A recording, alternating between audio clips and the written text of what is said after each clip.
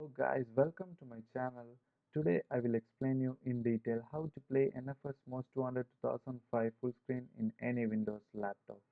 All we need to do is make some changes in the registry editor. To do that, just follow what I'm doing.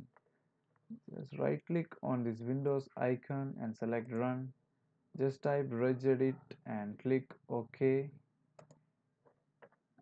Here is the registry editor window, and all we need to do is expand few selections, which is H key, local machine, system, control set 001, control, and graphic drivers configuration, and here the first one, and 00, and click on this. At the right side, double click on the scaling and set this value as 3, and make sure the base is hexadecimal instead of decimal, and click OK.